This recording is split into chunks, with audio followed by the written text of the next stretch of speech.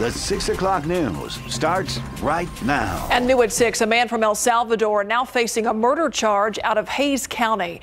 19-year-old William Rojas has been charged in connection with the shooting death of 25-year-old Espin Santiago Gomez from Guatemala. The shooting happened back on April 25th in Buda. Now, Rojas was actually already in the Travis County jail on an unrelated charge. And on top of that, he's facing a number of charges in the death of Gomez, murder and 2 counts of tampering with physical evidence. And we're told that he's going to be transferred to Hays County to face those charges. Who would have thought that people would celebrate an empty lot? But that is exactly what happened today on the city's east side. Exactly. This morning, crews demolished the Twin Sisters Cantina bar in Denver Heights. And if you remember, this place was actually declared a nuisance and a hazard back in February after dozens of shootings. We have done lots of stories. Yep. People who live and work in this neighborhood telling our Alicia Barrera that this has been a long time coming. It's a big day for the Denver Heights neighborhood. It's good to see this. That's something we're not going to have to worry about anymore. Twin Sisters East Cantina Bar is finally no more. It was a source of many issues, shootings, drive-bys. Drunk drivers were generated from this property. Call load has essentially disappeared ever since that happened. This is the moment many, including attorney Todd Taylor and his client, owner of the property, have been waiting for after a judge issued a temporary restraining order to close the doors of the bar in late January. He had to do some pre-demo inspections. He had to engage some people, do some surveys. And then he finally had to have the gas line removed. The green light to demo was given just this morning. And today's demolition came to a surprise not only to officers, but to neighbors in the area as well. Many of them finally finding out the fate of this property as they drove by. Officer Michael Fisher says he's taking a piece of the rubble as a keepsake. It was a huge team effort between the city attorney's office, code compliance, and especially the citizens. They were extremely patient. Their cooperation with me really helped get this done. As to what comes next, Whichever business or whoever owns it, I would say they're going to set the tone for the neighborhood. My client's plan is after he finishes preparing the property, he will put it back on the market for sale. Alicia Barrera, KSAT 12 News. Attorney Todd Taylor confirmed that the person who ran that bar has been evicted. We tried to speak with that person several times, but he's declined each and every time. The City and San Antonio Police Officers Association have a new contract. The City Council approving that today in an 8-3 vote this afternoon. That contract will run through September 2026. It has numerous changes to officer discipline, most notably making it more difficult for fired officers to win their jobs back through the appeals process. The union president saying that none of their members want bad cops on the department. It makes the rest of us look bad that are doing our job correctly, due diligently. So in this process, I think we both came to an agreement that the outcome is we make sure we keep professionals here. And I think we accomplished that with this. There was a pretty emotional debate about this today. Some council members wanted to send the deal back to the negotiating table, hoping to make more changes. One issue raised by reform activists at council today was the desire for more power for civilian oversight. Now, SAPD does have a review board, but its recommendations for discipline are non-binding. New information now in connection with the deadly crash on the far west side from 2 days ago. We now know the name of the motorcyclist who was killed. The Bexar County Medical Examiner says 32-year-old Anthony Galvan was killed in that accident at Culebra and Alamo Parkway. That was Tuesday evening. According to police, a car was making a turn when Galvan's motorcycle slammed right into the side of that vehicle. He was pronounced dead at the scene. The driver of the car did not stop. And we don't know yet if that person did stop, and is not expected to face charges. The Bexar County Medical Examiner has identified at least one of the victims in a late-night crash that killed 2 people on the south side. 21-year-old Jaime Perez and a 19-year-old woman died when their car overturned and then landed in water. This happened near South New Braunfels Avenue and Research Plaza. As Katrina Weber reports, it was people passing by that saw the accident and called police. Late-night 911 calls had San Antonio police working to shed some light on what happened along this South Side road. They found a Dodge Challenger partially submerged in what looks like a man-made pond near Research Plaza and South New Braunfels. Inside that car were a 21-year-old man and a woman who police say both were dead. The callers who phoned police around 10 last night described this as a rollover crash. Markings left by investigators show the car appeared to have been heading east on Research Plaza when for some reason the driver lost control. The deadly path this car took is clearly mapped out in tread marks and red paint. You can see how it appears the car hit that tree before rolling over and landing in the water. At the scene, officers made no mention of other cars being involved, but the crash itself is still under investigation. The medical examiner staff had the tough job today of delivering this double dose of bad news to the relatives of the two people who were killed. Katrina Weber, KSAT 12 News. News, another mess on a very familiar troublesome spot near downtown. This was overnight. Look at that, a semi overturning right there on the fine silver curve. It happened a little after 2 this morning, right before the early morning commute. Took crews a few hours to clean everything up. We do know that the driver in this case suffered just minor injuries. And let's take a look at traffic out there right now here during the 6 o'clock commute. This is 410 at Broadway, and you can see right near the airport here, traffic slow going in one direction, but we don't have any news on any tie-ups, accidents, or construction to tell you about. Just looks like the 6 o'clock give and take out there. New at 6, they served our country but needed help themselves. Today, a group of military veterans in Bexar County graduated from Veterans Treatment Court. This afternoon at the county courthouse, 4 veterans who participated in this program are now graduates of it. The Veterans Court is designed to promote sobriety, recovery, and stability for veterans struggling with PTSD and traumatic brain injuries. We spoke with one veteran who says the program helped get his life back on track. The structure that this program provides is amazing. It helps you kind of go back into the military form of things and get a structure in your life that we really need. Judges Jefferson Moore and Frank Castro preside over this specialty court.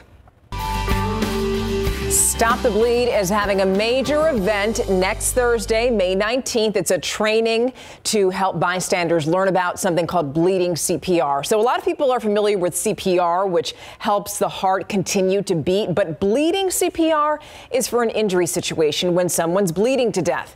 It's to get someone to EMS or surgeon to perform life-saving measures. Traumatic injuries is the #1 cause of death in people ages 1 through 44. Experts say that a person can actually bleed to death in less than 5 minutes.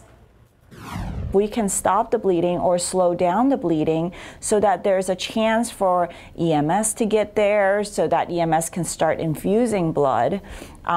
That would be a major life-saving skill that any person could have. Oh my God. You can visit our website at KSAT.com for information on this event, and you could also learn how to help save someone's life. And for this training, anybody can go and sign up.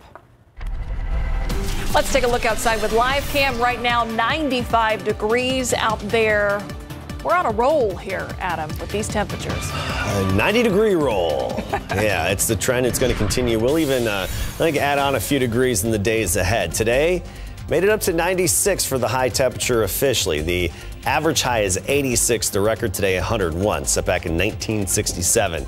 Looks summer-like across the state today. 99 Lubbock, 90 El Paso, 96 Alpine, 96 the high temperature in Del Rio, well into the 90s, and even triple digits Cotulla and Laredo briefly 100 degrees. As we go through the evening, we'll fall through the 90s, then the 80s, 10 o'clock 81 degrees, midnight 76. Cooling off pretty quickly this evening, but still above average for this time of year. We're going to talk about the record challenging heat on the way and who could see some storms and when, coming right up. Also news around Texas. The Harris County Sheriff's Office is mourning the death of a deputy who was killed in a crash with an 18-wheeler.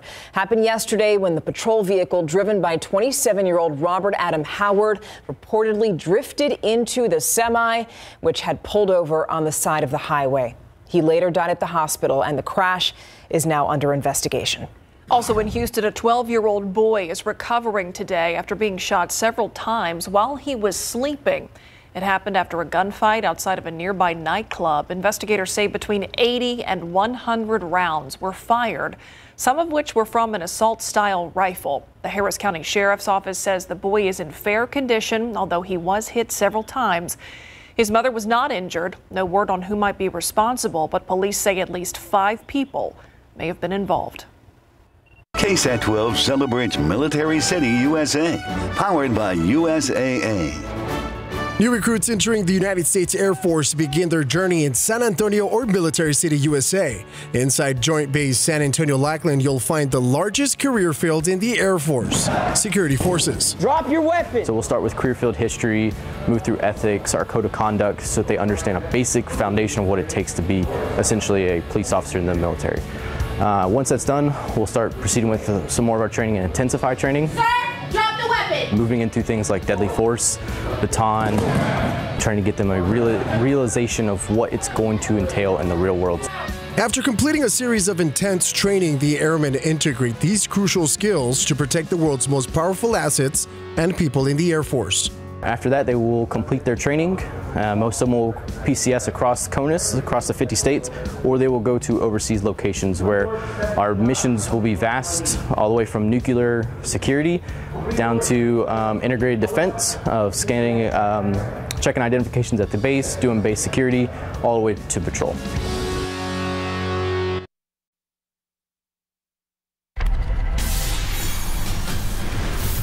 Tonight on the Night Beat, kidnapped at an NBA game only to be sold for sex in a hotel out of state. Police say it happened to a Texas teenager. We're going to tell you what staff at local hotels are now doing to make sure that a similar situation doesn't happen here. Also, new photos from a gambling bust in San Antonio, the property police say they found, and why one pastor says that some of it belongs in his church. New at 6, a San Antonio boy has a way with words and will use those skills this week at the National Scrabble competition in Washington, D.C.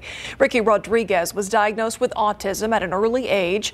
He sat down with our RJ Marquez to talk about how the game has helped his focus and made him one of the rising Scrabble stars in the entire country. 19, 20, 29. It's not every day you get to go one-on-one with a Scrabble prodigy. I'm trying to get lots of points. 24. Okay. 12-year-old Ricky Rodriguez is in the zone, strategizing and putting the winning words together in his head. I basically, when it's not their turn, I try to search my rack for a bingo. A bingo is when all 7 tiles are used in one play. Ricky's done that before, and now he's taking his skills to a national tournament. And we had a regular Scrabble set, and he took that out, and he would start playing games against himself. His mom, Erin, says Ricky competed in his first big tournament when he was 8, and won 3rd place a year later in Philadelphia. He's played in events across the country and even in Malaysia.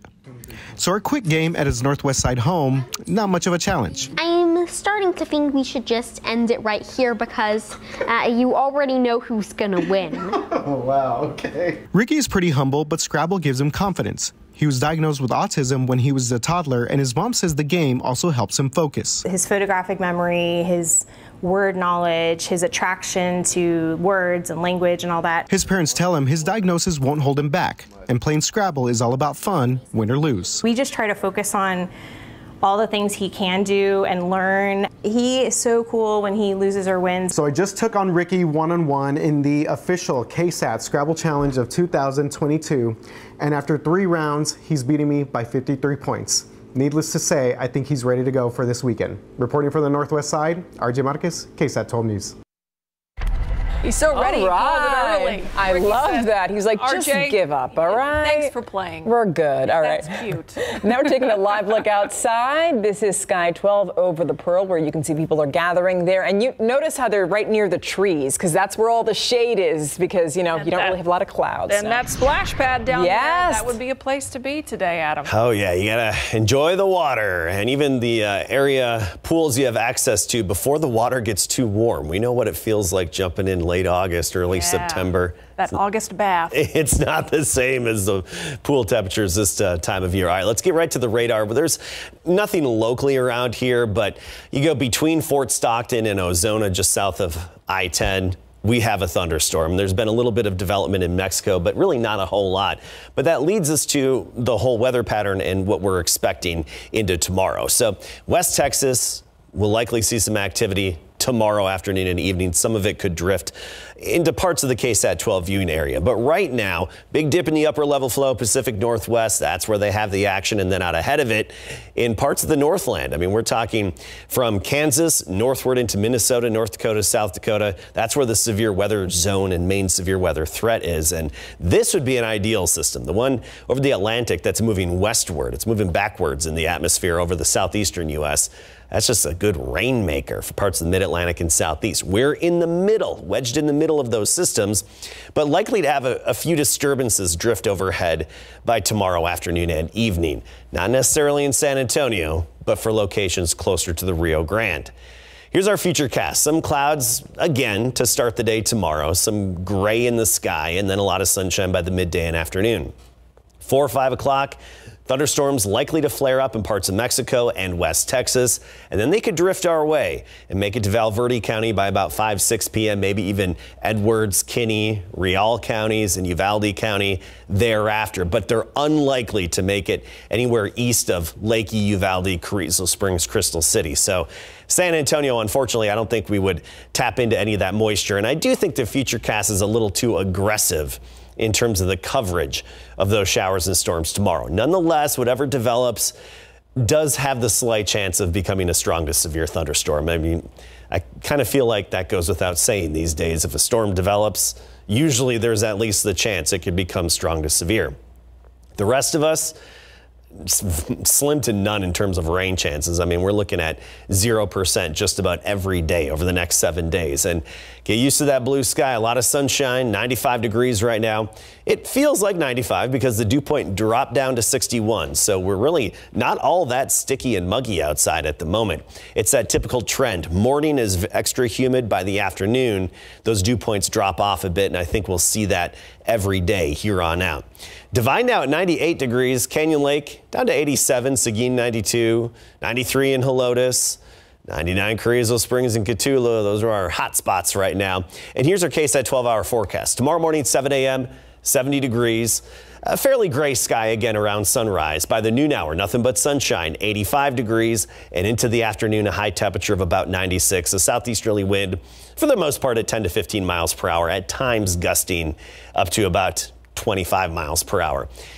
Elsewhere across our area, Bulverde tomorrow, 92, 97, Floresville. Really, it's going to be very similar to the past couple of days, but into the weekend, a little bit warmer. Saturday, 97, that would tie the record. Sunday, 98. That would beat the record by 2 degrees. Monday, we're expecting 100 degrees, and that would beat the record by 3 degrees. And by the way, we do have that total lunar eclipse. We've been talking about it for the past few days. That Sunday night, totality from 10:29 p.m. to 11:54 p.m. Just a few high thin clouds maybe drifting overhead. That's about it. So should be good viewing for that lunar eclipse Sunday night. When we have to put the record highs on the 7-day, that's not good. Yeah. A few times, yeah. That's bad. Yeah. Thank you.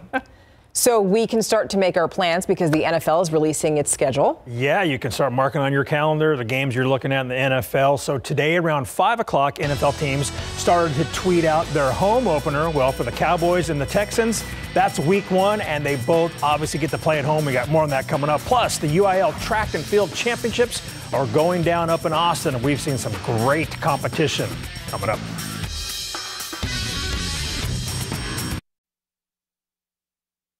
Pro football coverage, powered by Davis Law Firm. It's a big day for the NFL and its ravenous fans because tonight at 7, the 2022 NFL schedule will be released. Dallas Cowboys fans are eager to see the boys' 17-game schedule, which will kick off Sunday, September 11th at AT&T Stadium with the Buccaneers at 7:20 p.m. per the Cowboys' Twitter account. Now, the Dallas Morning News is reporting the Cowboys will play the Giants in Week 3 on Monday Night Football. In Week 12, the Giants will visit the Cowboys on Thanksgiving Day. That's via the New York Post. And the Dallas Dallas Cowboys will play at the Eagles on Saturday, December 24th, Christmas Eve in Week 16, per the Philadelphia Inquirer. Dallas will have 9 home games this season due to the 17-game schedule. As for the Houston Texans, it's being reported by Pro Football Network they'll play at the Bears in Week 3, at the Giants in Week 10, and they'll host the Browns Sunday, December 4th in Week 13, the return of quarterback Deshaun Watson. The Texans tweeted they'll kick off the new season Sunday, September 11th at NRG Stadium against the Indianapolis Colts at noon. San Antonio FC beat one MLS squad to advance in the U.S. Open Cup, but last night they fell to MLS side Houston Dynamo FC 1-0 in the U.S. Open Cup round of 32. San Antonio had a few good looks, but Dynamo keeper Michael Nelson came up with a clean sheet, recording 3 saves. Lost to a very, very good MLS opponent. Created a few high percentage opportunities. Unfortunately, we weren't clinical enough to put those away to give ourselves an opportunity to potentially win that game.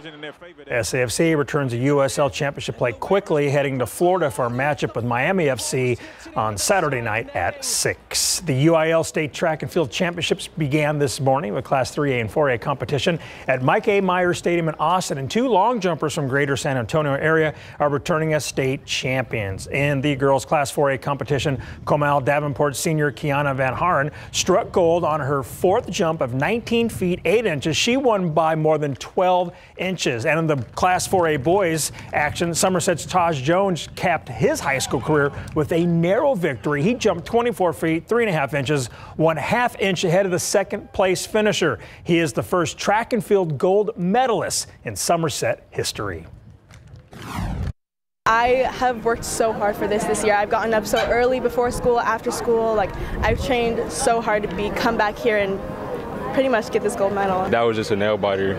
It feels real good. It's good for my reputation. I just like my family, thanks my friends, all came out here. They didn't have to have a few kids from my school just skip school for me, so that's crazy. I just thank them. In Class 3A, Great Hearts Northern Oak senior John Hansen defended both his discus and shot put state titles from last year. He won the discus competition with a throw of 187 feet 7 inches, and he struck gold in shot put with a toss of 62 feet 9 3/4 inches.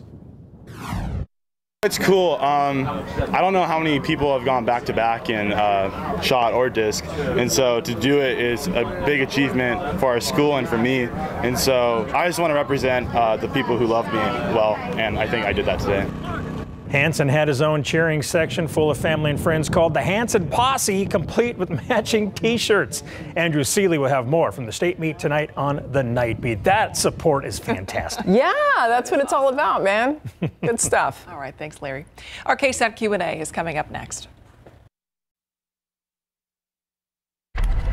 We're going to bring you breaking news right now. This is from our Sky 12 camera. You could see there is a fire that's along the 6900 block of Border Brook. We're being told that this is an apartment complex that's right near the Ingram Mall. We don't have any idea as to the extent of the fire, but you could see that there is at least 1 unit there full of firefighters trying to fight that fire. But as you can see there, lots of smoke in that area, and you don't see a lot of traffic that's allowed along those streets. So just one thing to keep in mind. Yeah, we don't know at this point a cause of the fire, how many people may have been evacuated. That's certainly something that could change as crews work on trying to knock down these flames. But it looks like the significant smoke coming from at least one of those buildings. Again, a West Side apartment, 6900 block of Border Brook. This is not too far from Ingram Park Mall. We are sending a crew there, so we're going to gather some more information about what's happening here and keep you updated. And now let's go to our KSAT Q&A. Yes, my friends, it is Mental Health Awareness Month, and now more than ever, it's important to focus on this issue because so many people we know are in pain. Experts say that more teens, Black and Hispanic males and females are committing suicide. So here's the question. How can we help? And today we're going to have somebody who can shed light on that and more. We have Dr. Christine Yu-Moutier joining us. She is the Chief Medical Officer with the American Foundation for Suicide Prevention. Dr. Moutier, thanks for sharing some time with us today. I think when it comes to all of those different groups that Stephanie had just mentioned, the rates of young people wrapped up in anxiety, depression, self-harm, suicide, that is incredibly alarming because that number is growing. So are there certain factors that you're seeing when it comes to what's driving more teens to feel so trapped in some ways?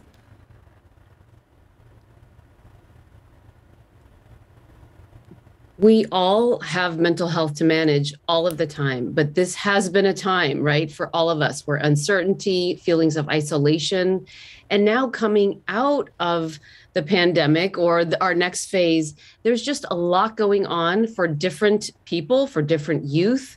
And look, for people who have any vulnerabilities towards depression, anxiety, a history of trauma, it can just really press upon the mental health and suffering of those individuals. So it really is a time like never before to learn how to have these more authentic conversations where we can check in with one another and really hear what's going on.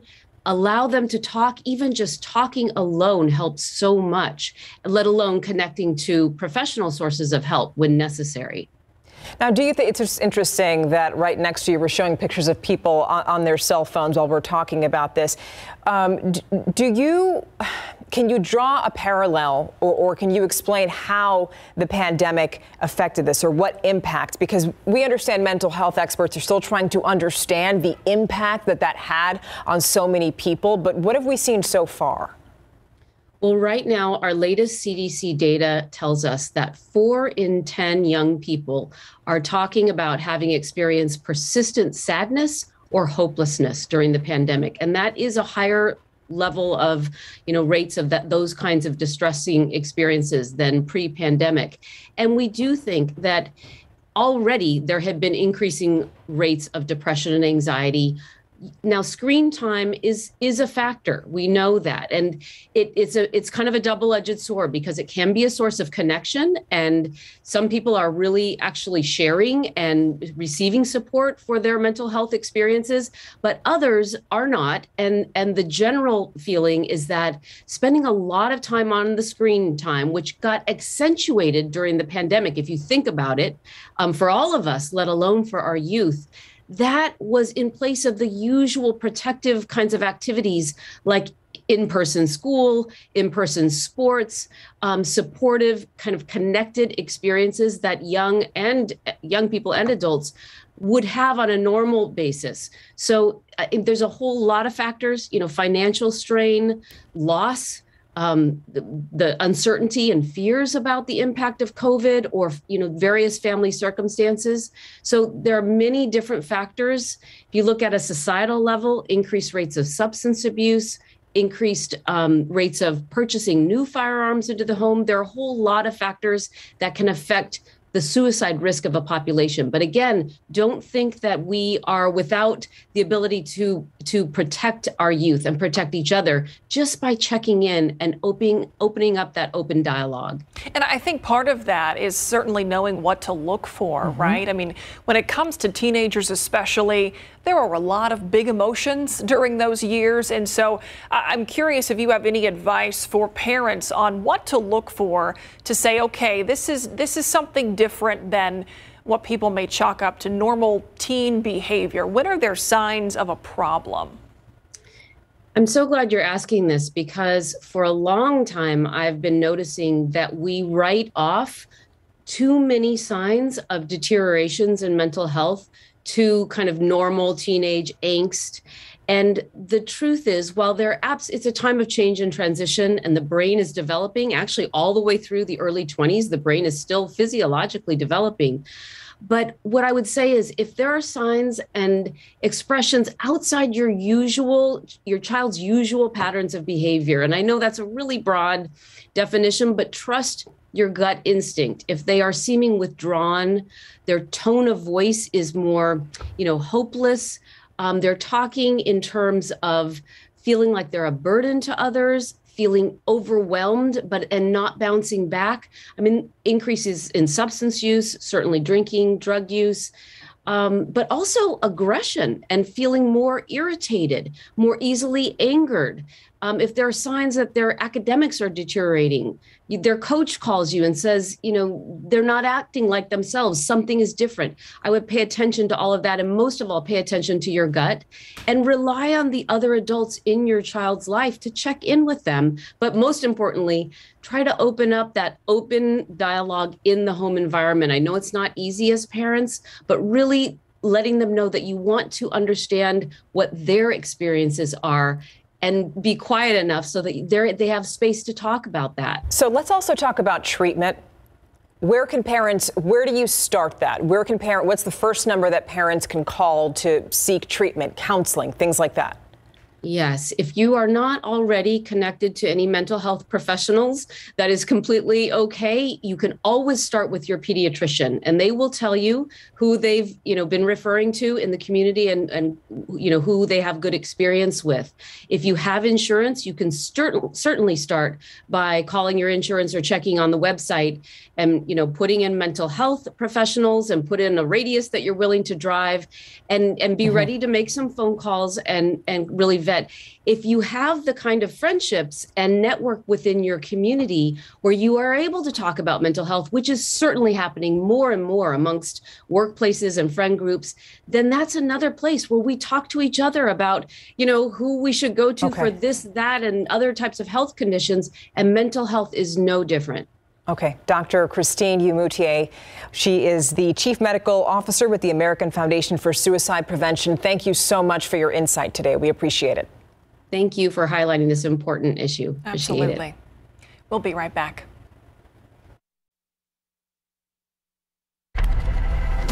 All right, outside right now, 94 degrees, plenty of sunshine. Oh, yes. Not a whole lot of clouds, Adam. Oh, no clouds out there right now. We've got nothing but sunshine locally, but those low clouds will fill in again late tonight and especially early tomorrow morning. 95 degrees at the airport. 88 at 8 p.m., 10 p.m., 81. We'll be dropping off pretty quickly temperature-wise and then settling down near 70 by tomorrow morning. Storm chances for a few folks, some specific areas. We'll get into that along with the record challenging heat in just a bit.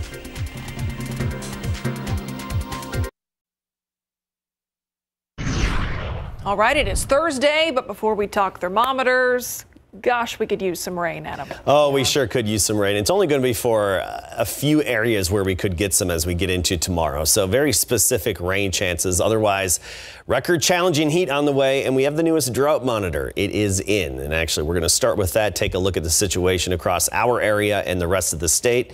And of course, the news is not good. But, we really didn't see a big change compared to last week. And you look north and east of San Antonio toward Gonzales, then LaGrange, Bryan, College Station. You really see that drought fade away where we've had some rain even up into East Texas. But you go west of town, when we're talking Leakey, Sabinal, Uvalde, Hondo, Pearsall, Pleasanton. We have the exceptional drought in place, and that's the most significant drought category, according to the drought monitor. Across the state, almost 80%. We're talking 79% of Texas is considered in drought, and it is also exceptional as you get up near Lubbock and into parts of West Texas. So let's talk about our rain chances going forward. We had a few thunderstorms in West Texas earlier, and I even showed you one earlier at 6 o'clock, but that has since dissipated. Big system is in the Pacific Northwest, that trough in the upper level flow. Out ahead of it, good energy causing severe weather again in parts of the Midwest and parts of the Northland. Upper level low over the southeastern U.S. That's actually drifting in from the Atlantic. We're wedged in between these systems, still under the influence of a ridge of high pressure, which I think is going to strengthen as we get into the weekend. So unfortunately, no good forcing out there, no good features to help get showers and thunderstorms going. A few disturbances out west tomorrow could kickstart some activity. So let's talk about it with our Futurecast here. 7 to 10 a.m. tomorrow, we'll have some grayness in our sky, and we'll have the clouds as we typically do in the morning, then a lot of afternoon sunshine. We get to 4 or 5 o'clock. Storms should start to flare up in the mountains of Mexico, parts of West Texas. And even by 5, 6 o'clock, some of that could drift into Valverde County, maybe even down into Kinney and Maverick counties. And then going through the evening hours, leftover thunderstorms making their way toward Leakey, Uvalde, possibly even Crystal City and Carrizo Springs, but unlikely to make it any farther to the east. So San Antonio surrounding communities, odds are significantly against any of those showers or storms making it our way. Just a few of them likely to pop up farther to the west, closer to the Rio Grande, and drifting into parts of the hill country. And the slight chance of a severe storm or two. 95 right now. This is actually a time lapse of our sky, but we don't see any clouds moving overhead because we haven't had any overhead for the past few hours. Just a lot of traffic moving on the interstate there. 95 degrees, dew point is 61. The dew points dropped off this afternoon, as they often do, and that mitigates the heat index. So the feels like temperature is the same as the actual air temperature. And I do think that's going to be a very common situation during the coming afternoons, basically tomorrow all the way through the weekend and into next week, which is a good thing considering temperatures are going to go up just a little bit. But you look at the dew points, 60 Rio Medina, 57 Hondo, 63 Seguin. You notice some humidity out there, but we're not at the oppressive level of mugginess. Air temperatures, for the most part, low to mid-90s. Comfort 92, 92 in Converse, Divine 96. Stinson often seems to be running a little warmer than surrounding areas. Not exactly sure of the reason, could be calibration, but right now Stinson 99 degrees and Rio Medina at 94. Tomorrow morning we'll start the day right near 70 degrees, upper 60s for many of us, especially in outlying areas. Castroville 68, even 66 tomorrow morning in Bernie and Bulverde. So a pleasant start to the day. Then by the afternoon, we make it well into the 90s again. 97 west side of town, Port SA area. Helotes about 93, Floresville 97. I think around San Antonio about 96. A few of those border storms are possible. Then this weekend, we challenge those record highs. 97 on Saturday, 98 on Sunday, and back to 100 degrees by Monday. I do think a few records will fall. Aye. That's my reaction. Oh, exactly. All right, we're back at it here. I've been working on replacing the thermometer to this instrument trio. We've got our hygrometer, barometer, and remember, I've been working on the thermometer. So let's get right to the video. Previously, we talked about me blowing the glass, right? Blew the glass, made the bulb right there. And now the next step is to let the glass cool so I can actually touch it. And then what I call evacuate the tube. It's important to turn down the heat a little bit and then slowly work that flame from the bottom up along that thermometer. We're speeding up this video right here because it does take a little bit of time. That's not exactly convenient for TV, but work your way up. And what it does is that basically boils off or burns off any saliva that could be in the tube, any condensation, anything in there. For after you blow the glass, you can have some moisture in that tube. You don't want that mixing with the alcohol. And that's actually one of the steps I didn't learn back in college. That's something experience taught me after running into some issues. So evacuating the tube was the next step. And then next time, the famous yes, comes into play. We know all about that around here. Oh yeah, that's coming into play soon. All right, today's thermometer winner, Anise? Anise. It took me a second. I was like, earlier I was like, help Steph, me out here. Yeah, Steph, help me out. Anise Velasco of San Antonio, congratulations. Go to ksat.com/thermometer to enter the drawing. So glad Kasky Cam is back. Oh, yeah. All right, thank you. In case you missed it, coming up next. Here's today's in case you missed it. Late night 911 calls had San Antonio police working to shed some light on what happened along this South Side road. They found a Dodge Challenger partially submerged in what looks like a man-made pond near Research Plaza and South New Braunfels. Inside that car were a 21-year-old man and a woman. An argument between neighbors ends with one in the hospital. San Antonio police telling us that a man went to his neighbors with a knife and was making threats. So then the homeowner pulled a gun and shot that man twice. That's what police are saying. He was taken to the hospital in critical but stable condition. Emotions ran high ahead of the police contract vote. But while there were concerns over more SAPD spending, every increase that we make is permanent and must be taken seriously. The new contract which runs through September 2026, changes officer discipline in several ways, most notably making it harder for fired cops to win their jobs back on appeal. The new subpoenas naming Republican House Minority Leader Kevin McCarthy, Congressman Andy Biggs, Mo Brooks, Scott Perry, and Jim Jordan. According to the January 6 panel, the GOP congressmen have relevant information regarding what led to the deadly January 6 Capitol attack. Today, we mark a tragic milestone here in the United States. 1 million COVID deaths. The CDC is reporting that 40% of COVID deaths in January and February were among people who were vaccinated. Doctors say that may be because the vaccine's efficacy wanes over time. Right now, the FDA is considering a recommendation to encourage more people to get the COVID vaccine at the same time as when they get the flu vaccine, but the FDA has not announced a decision just yet.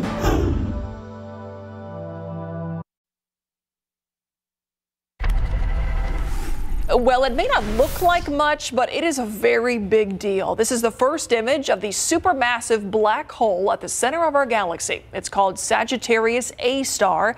The dark area in the center, that's the black hole. It doesn't give off any light, but the light you see circling the black hole is glowing gas. So scientists think that there is a black hole at the center of nearly every galaxy, but this is the first photo of our galaxy's black hole, and it's 4 million times more massive than even our sun.